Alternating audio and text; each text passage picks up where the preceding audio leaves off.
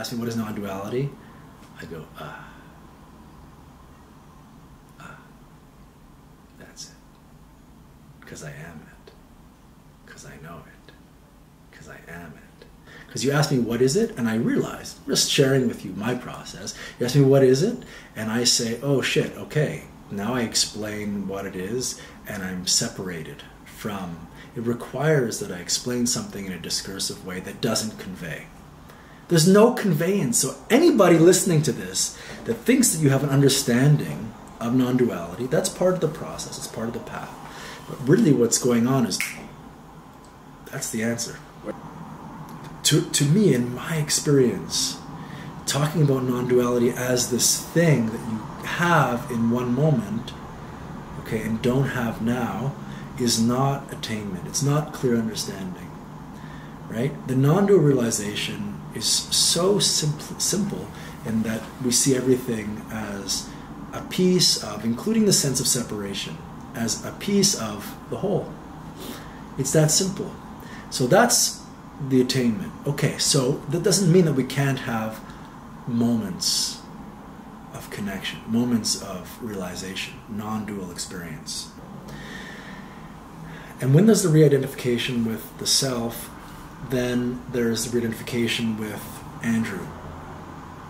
Okay, Andrew in the world with Patrick and Ed and a girlfriend down there and a schedule to get there and everything that comes with Andrew. And I'm not a good person, and am I being liked? Am I making sense in this conversation?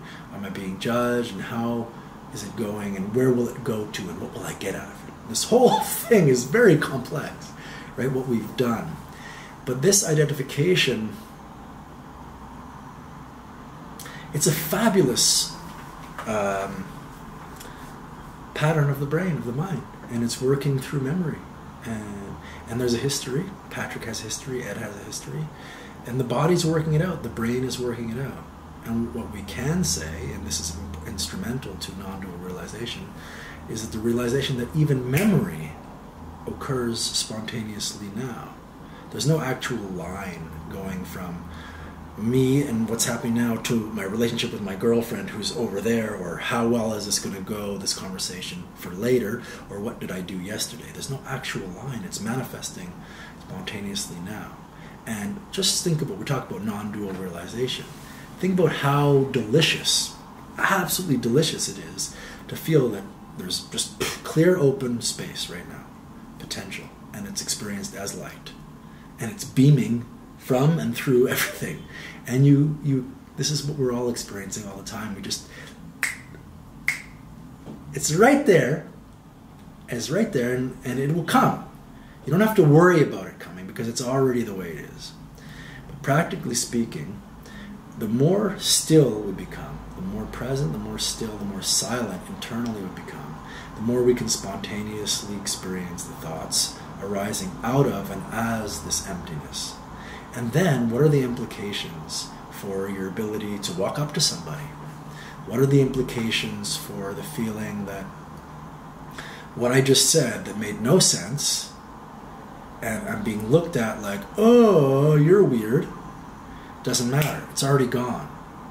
We have much more access point to the letting go process because we're experiencing ourselves as space, right? And this is what our practice specifically is about. Experiencing space, experiencing the internal space of the body and the external space of the body as the same continuous space. Thank you so much for checking that out. If you want to learn how to be great with people of all kinds and great with connecting with women, check out our workshops. We got lots coming up at travelbumcoaching.com. Check it out.